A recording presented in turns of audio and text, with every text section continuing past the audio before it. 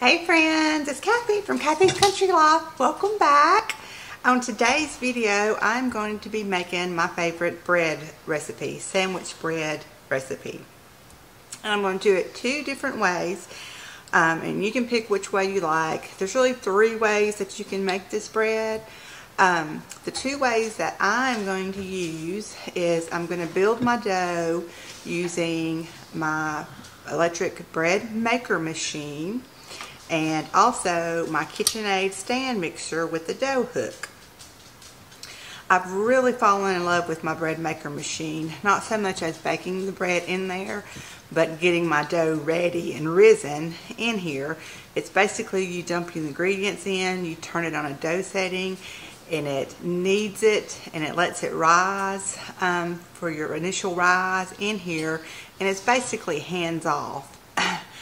I've always done, before getting the bread machine, bread in my KitchenAid mixer with the kneading dough, and I'm sure a lot of you that have a electric stand mixer with the kneading dough has probably made bread that way too. The only way that I have not made, and I may have one time, I don't remember, but is mixing and kneading the dough by hand. I didn't get into the bread making game early on where those were your options to make bread. The stand mixers were already available with the bread hook, and so when I was learning to make bread, this was how I did it to make it easier on me. And the bread machine to me makes it even easier. So I'm going to do two loaves today, one with my KitchenAid stand mixer and one with my bread maker. This is just the standard loaf bread recipe that I use. I really like, I'm going to make them two ways. I'm going to make it in a Pullman pan, and if you have never used a Pullman pan before, I highly recommend it for like sandwich bread making. It is like perfectly rectangle, and then it has a lid that you slide on here, and you bake it with the lid on. And what this does is it causes the bread not to rise above the bread pan. It keeps it compacted down into a uniform shape, but the bread is still very soft and fluffy. You just don't get that extra rise where it could be, you know, a little, not dry crumbly, but have a bigger crumb to it, and could can fall apart. It's not as sturdy of a sandwich bread, making it in a regular loaf pan.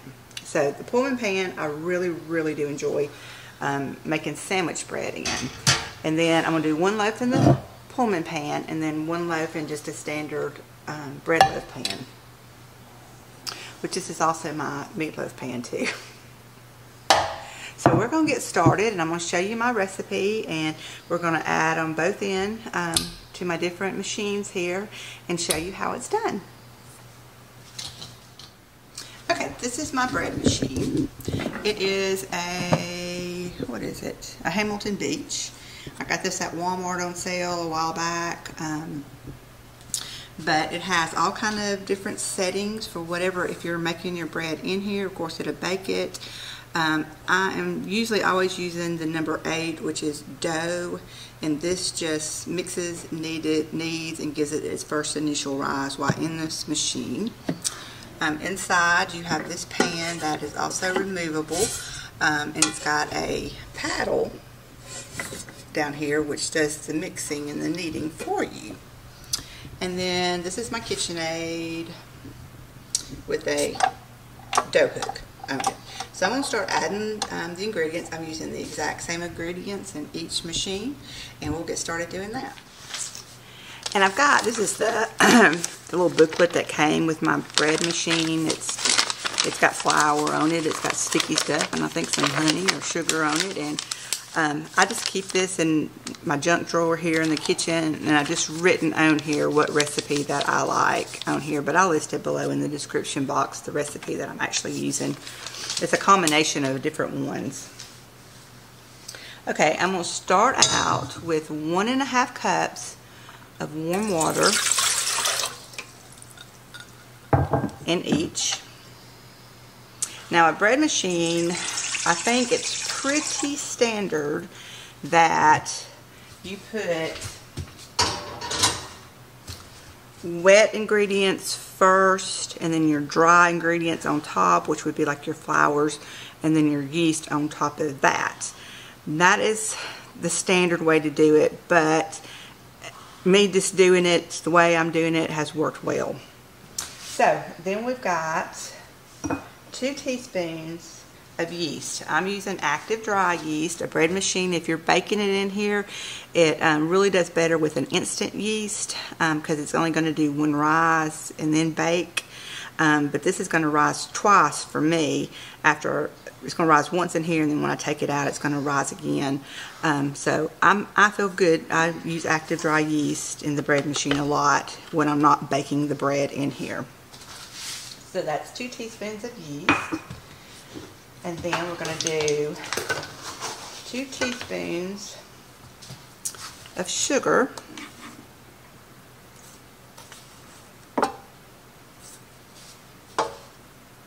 And if you want to bake your bread in here, you can do these first 3 ingredients like I said, and just let it sit and proof some. Get the proofing out of the way where you can start seeing where it starts bubbling up some.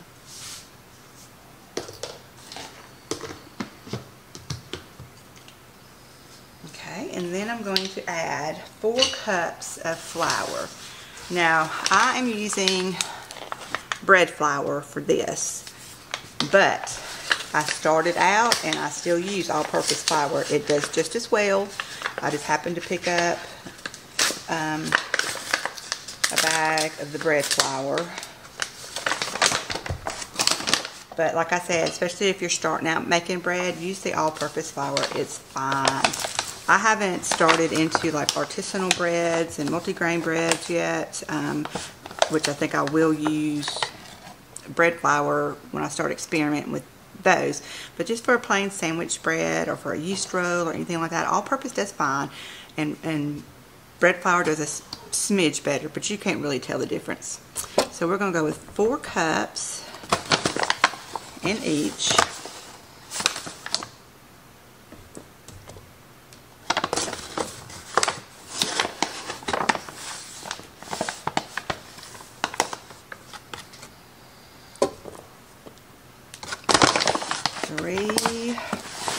I have to concentrate because I will lose count. 4.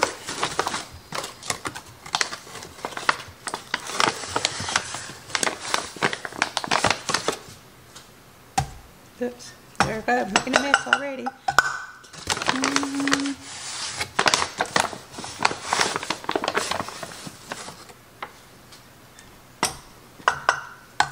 2, there we go, mess.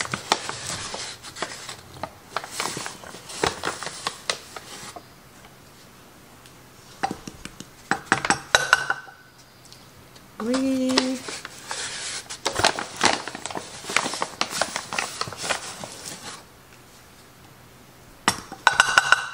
And 4. Okay, and then we're going to do 1 teaspoon of salt. I don't like to put salt in directly with the yeast. They say the salt can kind of die off the yeast, so I try not to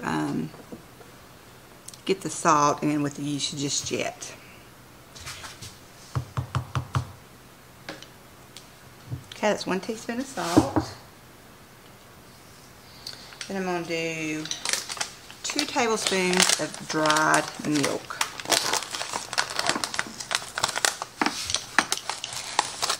This is just the instant dry milk.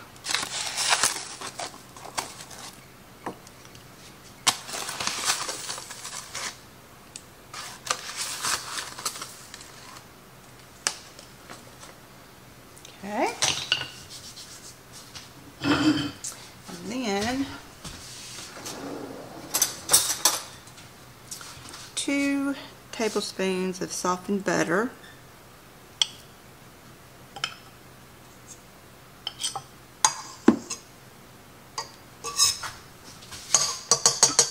And that's it. So, on the bread machine, I'm going to close the lid. And I'm going to select, on my machine, I just want it to make the dough for me, is number 8. So I'm going to go to cycle 8 and hit start. This takes an hour and 30 minutes, but remember, it needs it, mixes, it needs it, and it gives it its first initial hour rise. And then for this, I'm going to get this up and I'm going to get it going and let this knead for 5 minutes.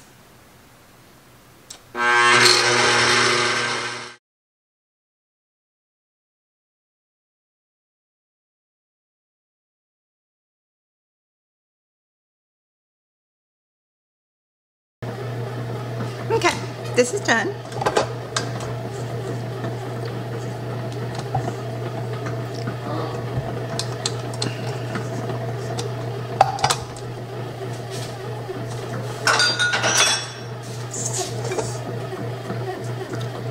Feels like Play-Doh.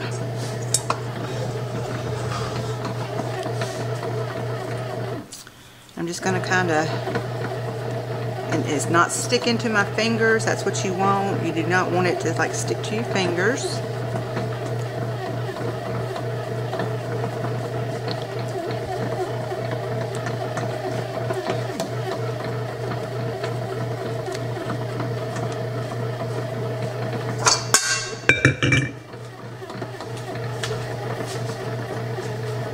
I'm going to put a little bit of oil in the bottom of this pan, this bowl that I used to mix it in. I'm just smoothing it out.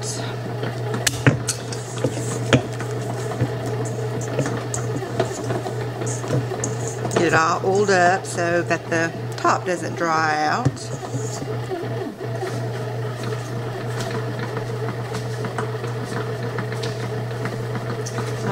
Cover it with a clean dishcloth, and we're going to let this rise for an hour. Now here in my bread machine, sometimes you do need to get in here and scrape down the sides so that everything gets incorporated. That's the only drawback on this, is it's not completely hands-off. You do need to get in here and like scrape down and just make sure, especially in the corners, some flour can stick. And you just want to make sure that that's all incorporated in, but that's usually just a one-time thing like I'm doing now. And we'll let that continue on.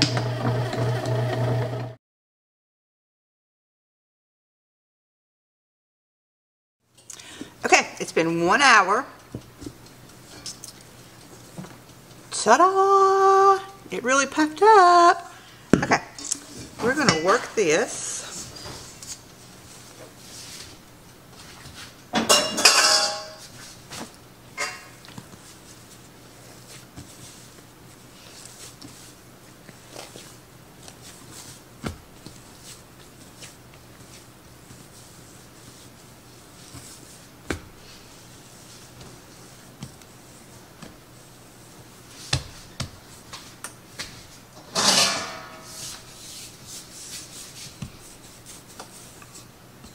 I'm going to roll this out into like a rectangle.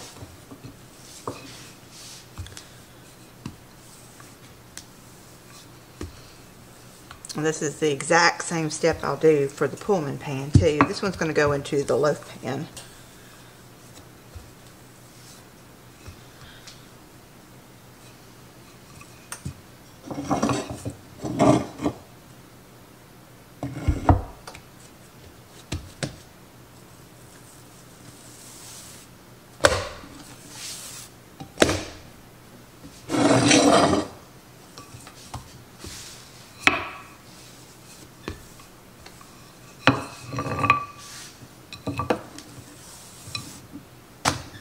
And I'm just going to take this and I'm going to start rolling it up tightly.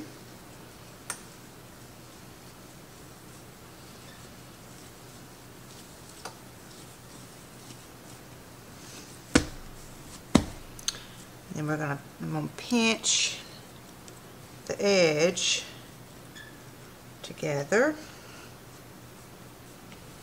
For the end, I'm just shoving that in there and pinching it shut.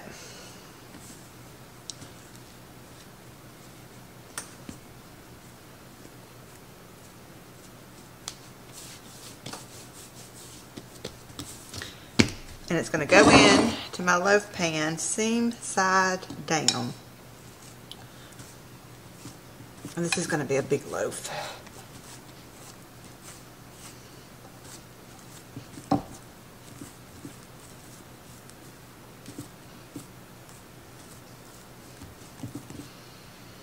Okay, I'm going to cover this and let this rise for about 30 minutes.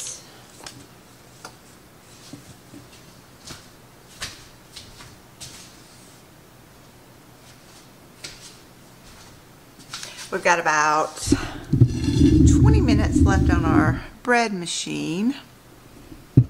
It's doing its initial rise right now. We've got about 20 minutes left on this, so I'm a little bit off on the time.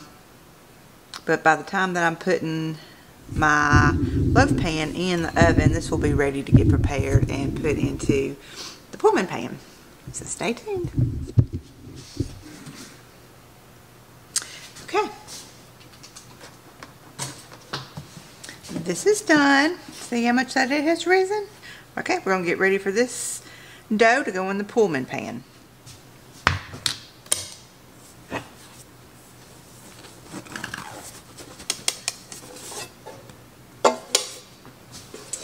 Now when you're using the bread machine, the paddle down here will sometimes come out with your dough, so you just kind of have to dig it out, but this time it stayed in. We're going to do the same thing that we did with the other one. Just kind of going to work it here and roll it out.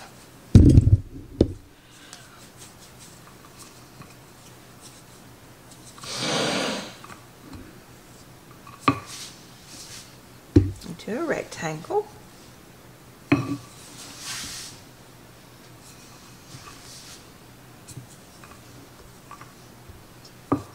To me, the dough made in the bread machine feels smoother, looks smoother.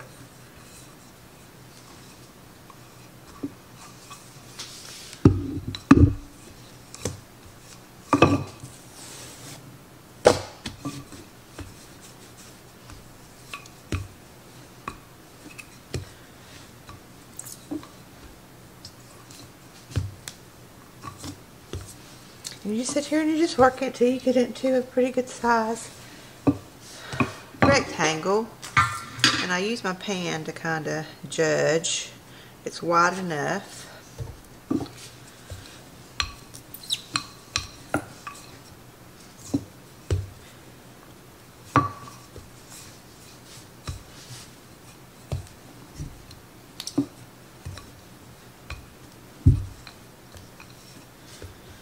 Okay, we're going to do the same thing.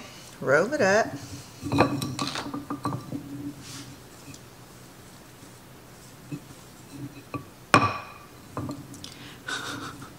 Stay.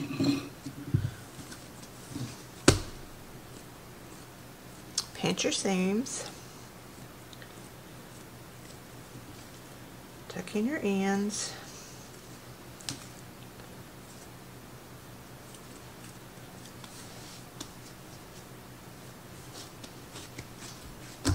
And I have, you don't need to use cooking spray in your pans. I have just lightly coated it with some shortening. These are non-stick pans, but you just never know. You don't want your beautiful bread to come out sticky. So we're just going to tuck this in. And then I'm going to work this down in here. Get it into the corners.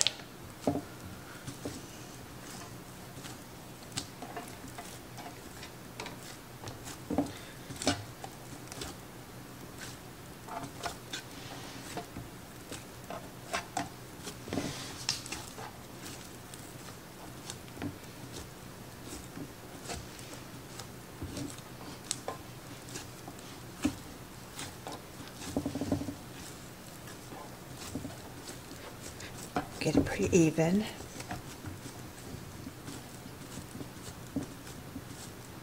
Okay. And then I'm going to put the lid on. We're going to do the same thing with this one. We're going to just let it, I'm going to put it on my stove top and let it rise for 30 minutes. And now our other one should be risen enough and we can put it in the oven. But I'll bring it over here and show you.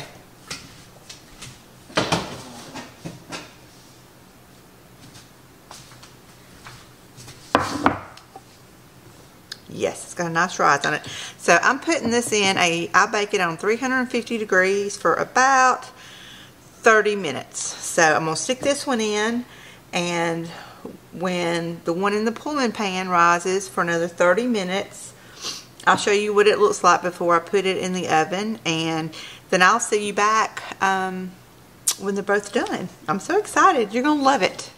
Okay. This is the bread out of the loaf pan. It took about 45 minutes. And I checked it with the internal temperature, and once it reached 190, you know that it's done. And I've taken it out. We're going to let it cool. I'm going to give it a rub down of butter. This will keep the outside soft and delicious.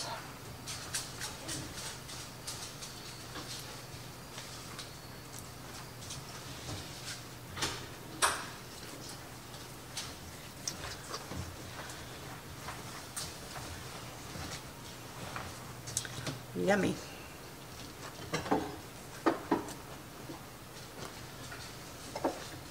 Okay, the one in the other pan is in the oven, and it's got about 17 minutes. And so when I bring that out, I will bring you back. And just to show you, it is huge. It's a big old loaf. It's kind of lopsided. This might have been a little bit too much dough for that bread pan. But once it cools off, it'll be delicious. I'm going to actually send this over to my in-laws, but we'll cut into it so you can see the crumb when it cools off. Okay, friends, I just took the Pullman pan out. Show you what it looks like.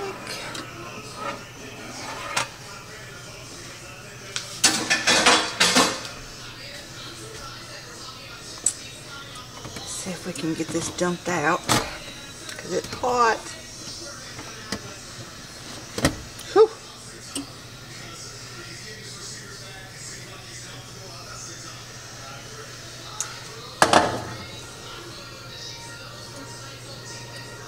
Isn't that pretty?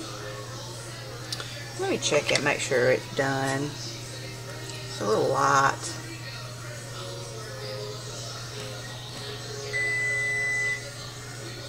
Yep, it is done. So we're going to sit here and let this cool. Ooh, gosh, that's hot. This one's cooling off nicely, and see how uniform it is. It's just like a perfect skinny bread loaf. Compact. It's not all puffed up like this one. This one's got a nicer color to it. But I'm going to do the same thing with this one, and just with my clean hands, I'm going to souse this down in some butter. Whew, that's hot. Hot, hot, hot, hot, hot.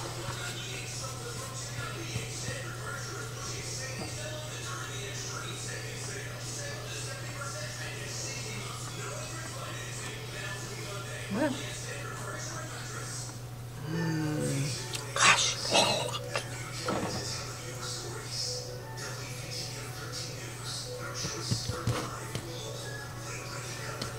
Okay. We are going to let these sit and cool off, because you don't ever cut into bread. As tempting as it is, you do not cut into it while it's hot. You want to let it calm down some and set, and then we'll come back and I'm going to slice into both of these and show you what they look like. Okay, friends, this one is cooled off enough that we can give it a slice. And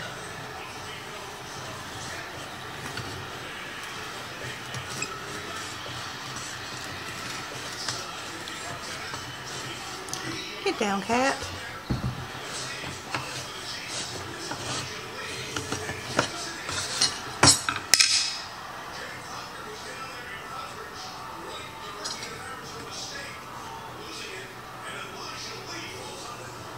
I don't know what that is. Oh, it's not anything. It's just a little tough spot. But there it is. I don't like end pieces. I'm gonna cut me another piece and slather some butter on it and see how that tastes. This is my little handy dandy bread slicer I got off of Amazon. It's made out of bamboo.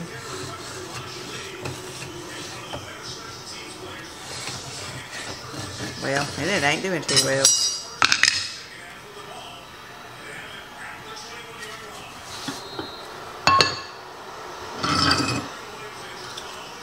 It's still a little soft to be cutting, but there's nothing better than warm bread with some butter slathered on it.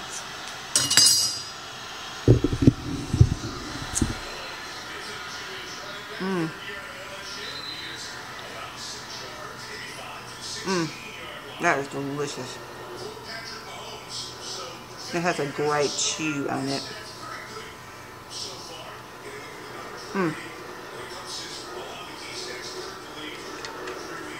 That is delicious. Let me see if I can straighten this up a little bit.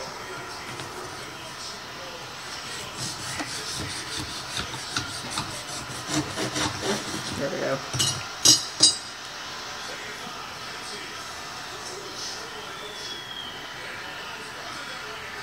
It's soft and it has such a great flavor to it. That is so good. Alright, I'm going to get the other one. I have a little fan on it that I had blowing on it to kind of cool it off faster. But this is delicious. Okay, hang on. Okay. And here's the one that was made in the Pullman pan.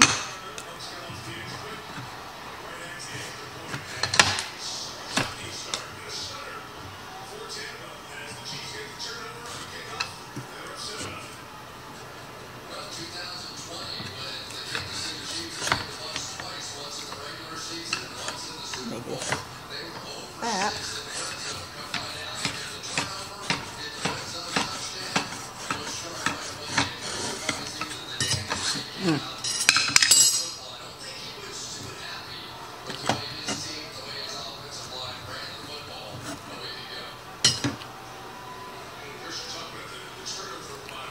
It's crustless. That's one of the benefits of the Pullman pan, is that it is crustless. Smear a little butter on this one.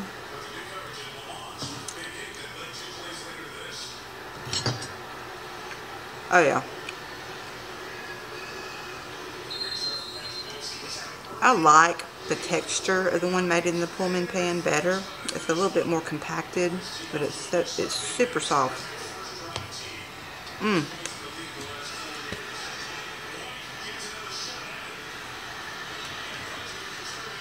So, if you've not ever tried the Pullman pan, I would give it a try for sure. I got mine off of Amazon. Matter of fact, mine came in a 2-pack. And they're not very expensive. I'll link the one that I have down below in the description box. There's nothing better than warm bread and butter. Fresh out of the oven. It's so soft. It's just so soft and yummy. And don't get me wrong, the one that you make traditionally in the Loaf pan is soft too and it's yummy. But I like this one. I like the form that it makes. I like that it's crustless. And I like the texture better in a Pullman pan. I can tell no difference between making it in my bread machine or on my stand mixer. The recipe tastes exactly the same.